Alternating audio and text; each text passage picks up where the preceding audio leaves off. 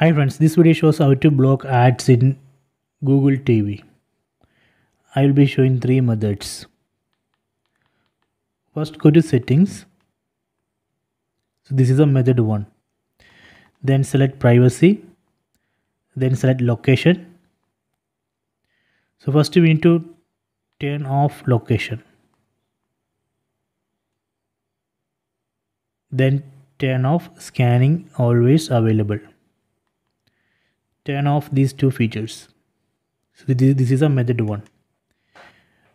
Method 2 or option 2, go to usage and diagnostics, then disable this option, usage and diagnostics. Option 3, go to ads. Here we can see two options, reset and delete advertising ID, and below here we can see the advertising ID. We can delete and recreate the advertising ID, that way we can block personalized ads. So let me reset, then confirm. See, it has created a new advertising ID.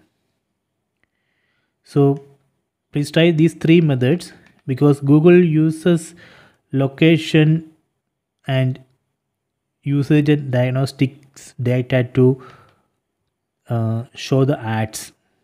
So better turn off these three features: location, usage and diagnostics, and reset the advertising ID.